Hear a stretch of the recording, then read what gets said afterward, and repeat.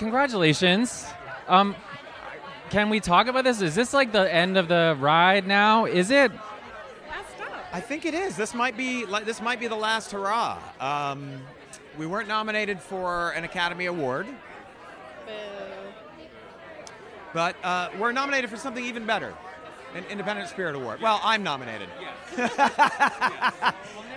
now that you've made it through these past couple months, I guess what's been the most surprising or most memorable experience of the recognition for this movie and being included in all these, big dances?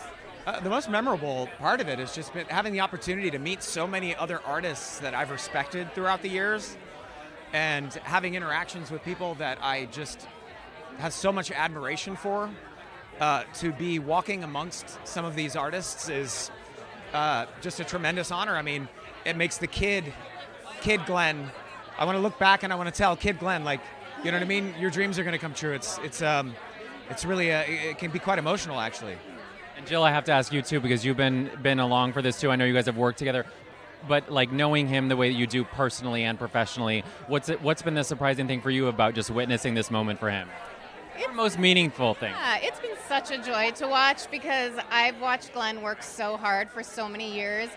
He cares so much about his craft and what he does and puts so much love and energy into every role that he plays. To see him finally getting, some recognition. I know he gets recognition and everyone loves Sonny, but to get this kind of recognition is another level, and I know that he deserves it, and it's been really nice to be able to witness it and to see that he's still the same guy, super grateful and honored, and it's just been a really nice thing to watch. And I know that's like the long-running joke about not ever, Sonny not getting the recognition. It feels criminal, which is the most obvious statement. But has it changed your view now that you've sort of been through this a little bit more, or would that still feel nice? Of course it would feel nice, yeah, definitely. It's a funny thing. It's like we're both defiant about it and also sad about it at the same time. It always feels good to get the recognition of the business that you're in. It's just a good feeling, and to not get it is not a great feeling.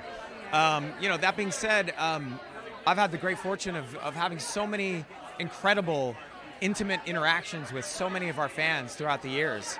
Especially now that we've been going around with this whiskey company that we started. We're meeting so many people and hearing so many wonderful stories, and that impact that we've had on our audience over the last 20 years, it really doesn't get better than that.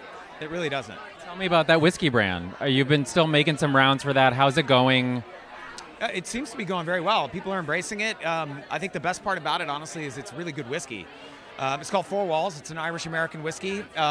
It's a blend that we've been trying to put together for the last 3 years, and it's taken us a really long time. As these things do, you have to build them from the ground up.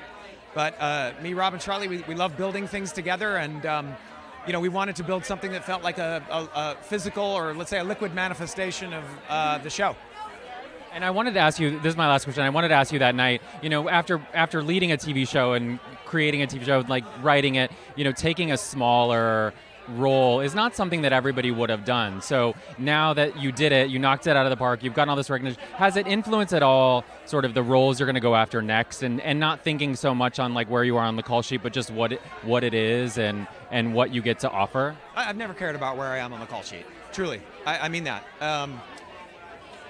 What I care about is working with people that I enjoy working with, and working with incredibly intelligent people that push me and that allow me to push them, and that we challenge each other, push each other to become better versions of ourselves as artists. And that's the only thing I really care about. So as long as I can find people I can continue to work with that give me that feeling, where I feel like I'm being challenged and heard, then I'm excited to work in almost any genre.